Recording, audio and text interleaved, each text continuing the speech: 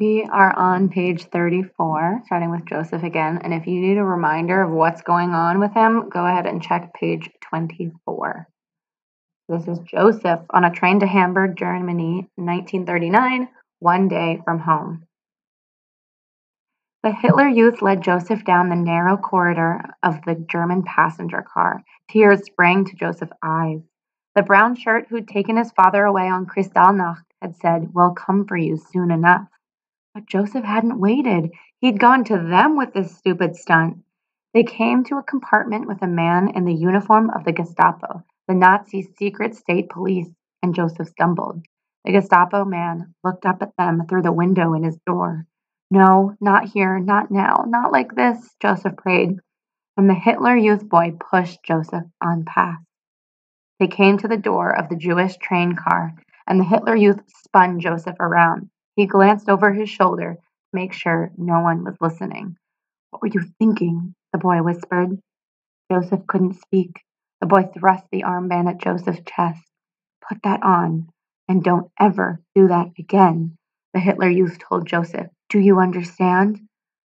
"I, yes," Joseph stammered. "Thank you, thank you, thank you, thank you, thank you." The Hitler Youth breathed hard, his face red, like he was the one in trouble. So let's take a look at this. Why do we think this boy didn't turn Joseph in? What do we think? He spotted the piece of candy Joseph had bought for Ruth and took it. He stood taller, tugged at the bottom of his brown shirt to straighten it, then turned and marched away. Joseph slipped back into his compartment, still shaking, and collapsed onto his bench. He stayed there the rest of the trip, his armband securely in place and as visible as possible. He didn't even leave to go to the bathroom. Hours later, the train pulled into Hamburg Central Railway Station. Joseph's mother led him and his sister through the crowds to the Hamburg docks, where their ship waited for them.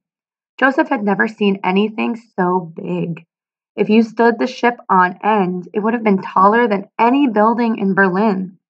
Two giant tan smokestacks stuck up from the middle of the ship, one of them belching gray-black diesel engine smoke. A steep ramp ran to the top of the tall black hull, and hundreds of people were already on board, milling around under colorful, fluttering pennants and waving to friends and family down on the docks. Flying highest above them all, as if to remind everyone who was in charge, was the red and white Nazi flag with the black swastika in the middle. So take another look at this, and then I want you to answer this question. Why is there a Nazi flag on a Jewish boat?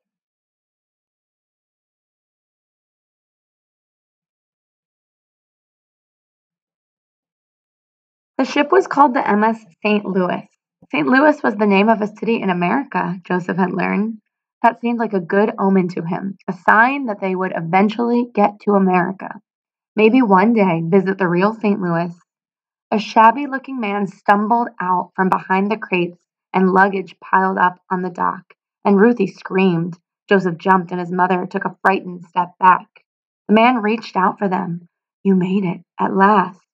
That voice, Joseph thought, could it really be?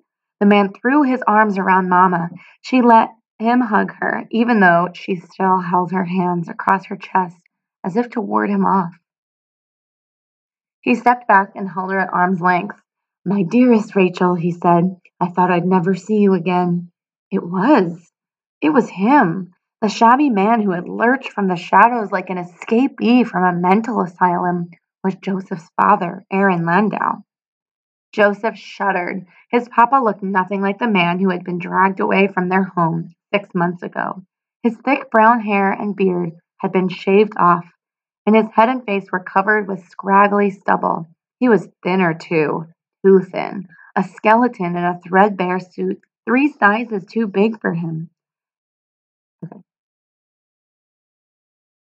let's take a look here. So Joseph is seeing his dad again for the first time in 6 months, and here are some descriptions of him. He looks like an escapee from a mental asylum, right? So someone who escaped from a mental hospital. He is really thin. He's lost a lot of weight. He shaved his beard off. So this is what's happening when Joseph sees his father again. So then I want you to make a personal connection here. How would you feel if this is how you were reunited with a family member after 6 months? And why would you feel that way?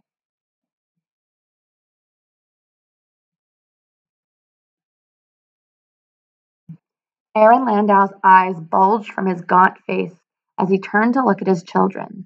Joseph's breath caught in his throat, and Ruthie cried out and buried her face in Joseph's stomach as their papa pulled the two of them into a hug.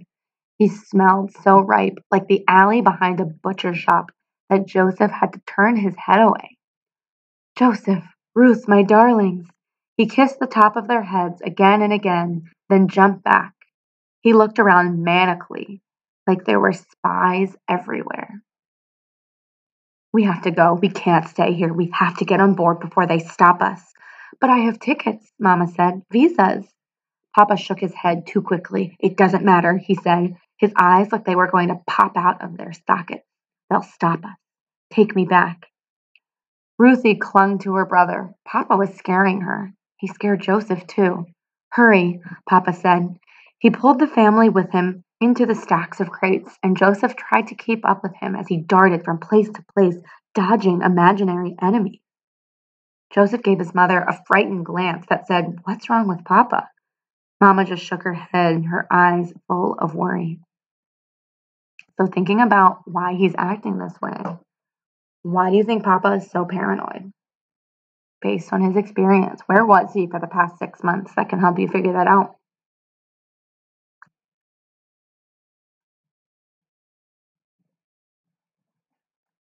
When they got close to the ramp, Papa hunkered down behind the last of the crates. On the count of three, we make a break for it, he told his family. Don't stop. Don't stop for anything. We have to get on that ship. Are you ready? 1, 2, 3. Joseph wasn't ready. None of them were. They watched as Aaron Landau ran for the ramp, where other passengers had already queued up to hand their tickets to a smiling man in a sailor's uniform. Joseph's father threw himself past the sailor and stumbled into the ramp's railing before righting himself and sprinting up the gangway. Wait, the sailor cried. Quickly now, children, Mama said.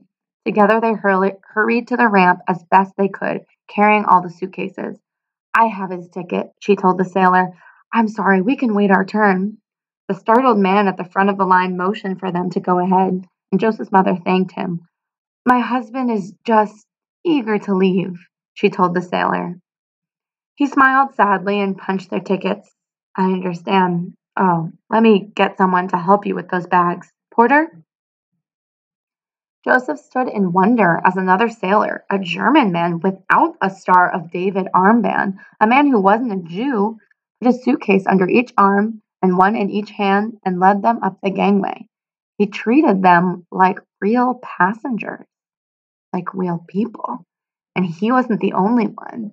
Every sailor they met doffed his cap at them, and the steward who showed them to their cabin assured them that they could call upon him for anything they needed while on board. Anything at all. Their room was spotless. The bed linens were freshly laundered, and the hand towels were pressed and neatly stacked. It's a trick, Papa said when the door was closed. He glanced around the little cabin like the walls were closing in. They'll come for us soon enough, he said. Why does this line keep repeating? Why is it important? Why is Alan Gratz putting it there? It was just what the brown shirt had told Joseph. Mama put her hands on Joseph's and Ruthie's heads. Why don't you two go on up to the promenade? She said softly. I'll stay here with your father. Joseph and Ruth were only too glad to get away from Papa. A few hours later, they watched from the promenade as tugboats pushed the MS St. Louis away from the dock, and passengers threw confetti and celebrated and blew tearful kisses goodbye. Joseph and his family were on their way to a new country, a new life. But all Joseph could think about was what terrible things must have happened to his father to make him look so awful and act so scared.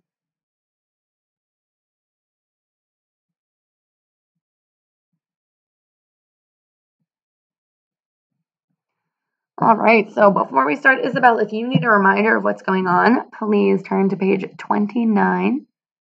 Check in on that. Isabel, just outside Havana, Cuba, 1994. Isabel and her grandfather set her Poppy in a chair in their little kitchen, and Isabel's mother, Teresa Padron de Fernandez, ran to the cabinet under the sink. Isabel hurried after her. Mommy was very pregnant. She was due in a week's time, so Isabel knelt down to find the iodine.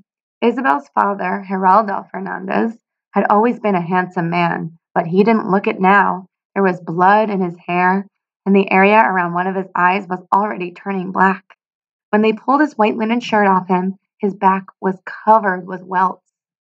Isabel watched as Mommy cleaned his cuts with a washcloth. Poppy hissed as she disinfected them with the iodine. What happened? Isabel's mother asked. An Industrialis baseball game played on the television in the corner, and Isabel's grandfather, turned down the volume.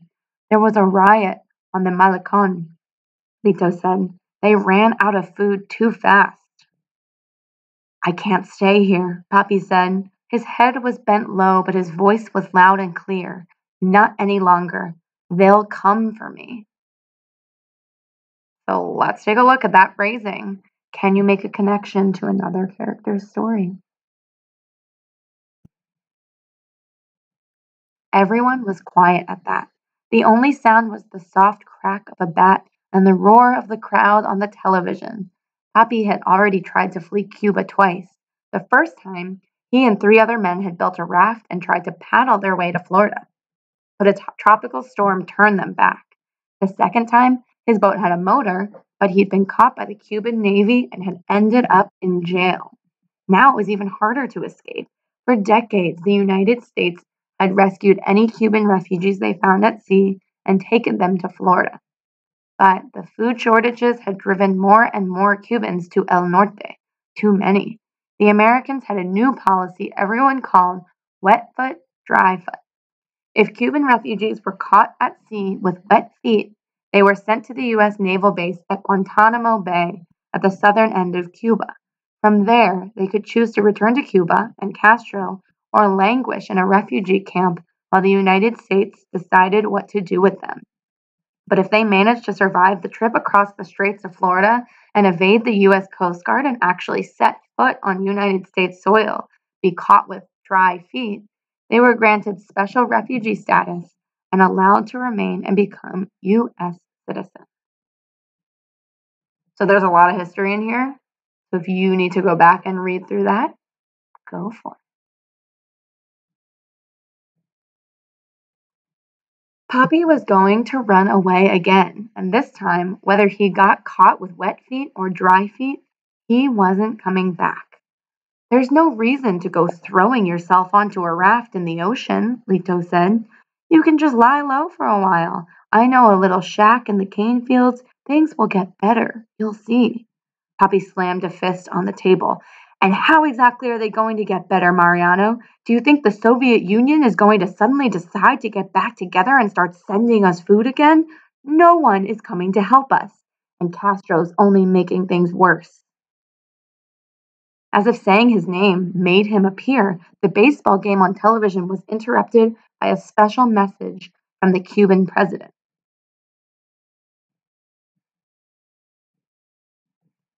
Fidel Castro was an old man with liver spots on his forehead, gray hair, a big bushy gray beard, and bags under his eyes. He wore the same thing he did every time he was on television, a green military jacket and flat round cap, and sat behind a row of microphones. Everyone got quiet as Lito turned up the volume. Castro condemned the violence that had been broken out on the Malecon, blaming it on U.S. agents. Poppy scoffed. It wasn't U.S. agents. It was hungry Cubans. Castro rambled on without a script, quoting novels and telling personal anecdotes about the revolution. Oh, turn it off, Poppy said. But before Mommy had reached the set, Castro said something that made them all sit up and listen. We cannot continue guarding the borders of the United States while they send their CIA to instigate riots in Havana. That is when incidents like this occur. and the world calls the Cuban government cruel and inhumane. And so, until there is a speedy and efficient solution, we are suspending all obstacles so that those who wish to leave Cuba may do so legally, once and for all. We will not stand in their way." "What did he just say?" Mommy asked. Poppy's eyes were wide as he stood from the kitchen table. "Castro just said anybody who wants to can leave." Isabel felt as though her heart had been ripped out of her chest. If Castro was letting anyone leave, her father would be gone before the sun rose the next day. She could see it in his wild look. Thinking about what Isabel's figuring out here. Anyone's allowed to leave Cuba if they want to. It looks like her dad's going to make that decision. How does she feel and why?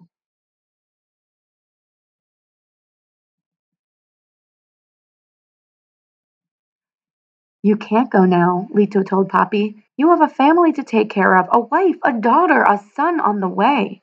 Isabel's father and grandfather yelled at each other about dictators and freedom and families and responsibility. Lito was her mother's father, and he and Poppy had never gotten along. Isabel covered her ears and stepped away. She had to think of some answer to all of this, some solution that would help keep her family together. Then she had it. "We'll all go," Isabel cried. That shut everybody up. Even Castro stopped talking, and the TV went back to showing the baseball game.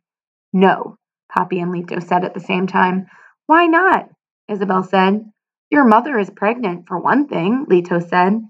"There's no food to feed the baby here anyway," Isabel said. "There's no food for any of us and no money to buy it with if there was. But there is food in the States, and freedom, and work, and a place where her father wouldn't be beaten or arrested or run away." "We'll all go while Castro is letting people out," she went on. "Lito, too." "What? But No," Lito protested. They were all quiet a moment more until her father said, "But I don't even have a boat." Isabel nodded. She could fix that too.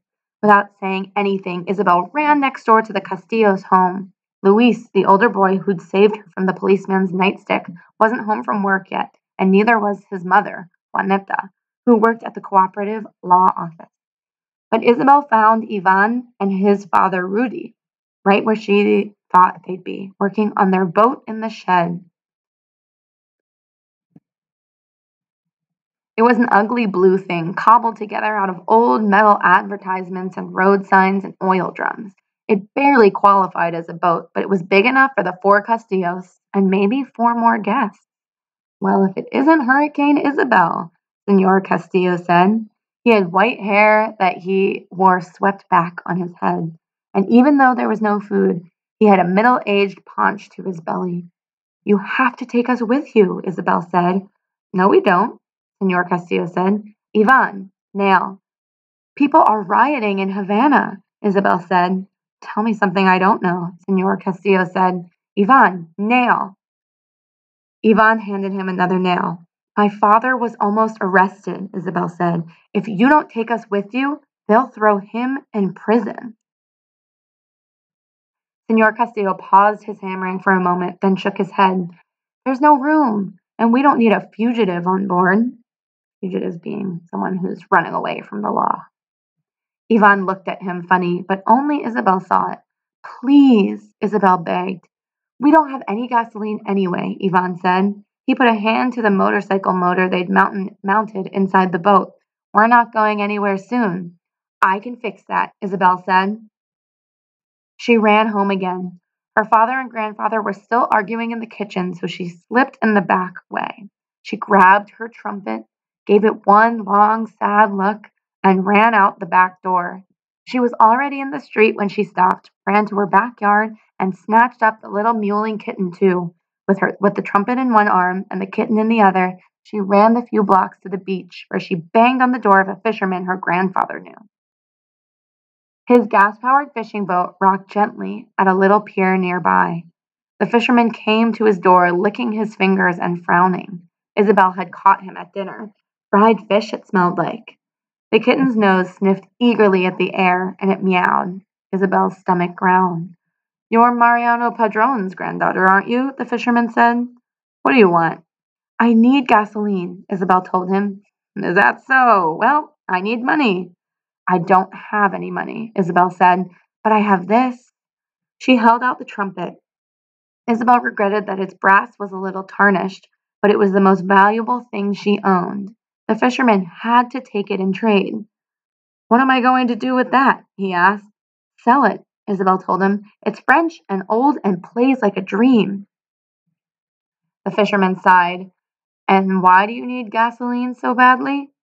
To leave Cuba before my father is arrested. The fisherman wiped his lips on the back of his hand. Isabel stood for what seemed like hours, her insides churning like a waterspout. At last, he reached out and took the trumpet. Wait here, he told her. Isabel held her breath, and soon the fisherman came back with two enormous plastic jugs of gasoline. Each one came up to Isabel's chest. Is it enough? Isabel asked. To get you to Miami? Yes, and back again. Isabel's heart soared, and she hopped up and down. Thank you, thank you, thank you, thank you, Isabel told him. Oh, and you have to take the kitten, too. She held the wiggling creature out to him, but the old fisherman just stared at it. Is that so? The fisherman said. Please, Isabel said, or else someone will catch her and eat her. But you have fish to eat. She can eat the scraps. The fisherman eyed the cat suspiciously. Is it a good mouser? Yes, Isabel said, though she was sure that even a mouse would give the scrawny thing trouble. Her name is Leona. The old fisherman sighed and took the squirming kitten from her. Isabel smiled, then noticed how big and heavy the gas cans were. Oh, and I also need you to help me carry these back. Thinking about this whole scene with Isabel, what adjective could you use to describe her and why?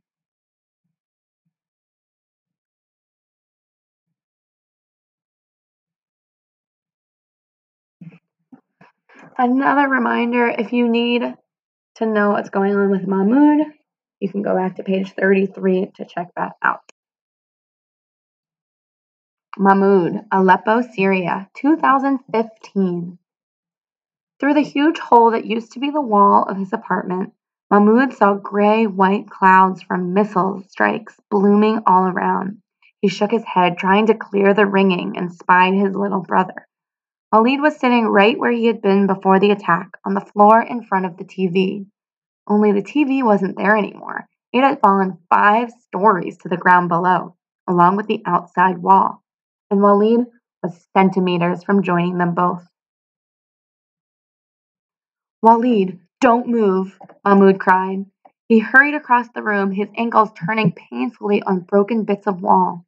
Walid sat still as a statue, and he looked like one too. He was covered with a fine gray powder from head to foot, like he'd taken a bath in dry concrete mix.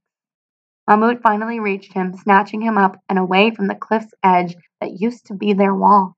Walid, are you okay? Mahmoud asked, turning him around. Walid's eyes were alive, but empty. Walid, talk to me. Are you all right? Walid finally looked up at him. You're bleeding, was all he said. Mahmoud, Walid, their mother cried. She staggered to the door of her bedroom, Hannah crying in her arms. Oh, thank God you're alive, their mom said. She dropped to her knees and pulled them both into a hug. Mahmoud's heart was racing, his ears still buzzed, and his shoulder burned. But they were alive. They were all alive. He felt tears come to his eyes and wiped them away. The floor beneath their feet groaned and shifted. We have to get out of here, Mahmoud's mother said, putting Hannah in Mahmoud's arms. Go, go. Take your brother and your sister. I'll be right behind you. I just have to grab a few things. Mom, no. Go, she told Mahmoud, pushing them all toward the door. Mahmoud clutched Hannah with one arm and took his brother's hand. He dragged Walid with him toward the front door, but Walid pulled back. What about my action figures? Walid asked. He looked over his shoulder like he wanted to go back for them. We'll buy new ones, Mahmoud told him. We have to get out of here.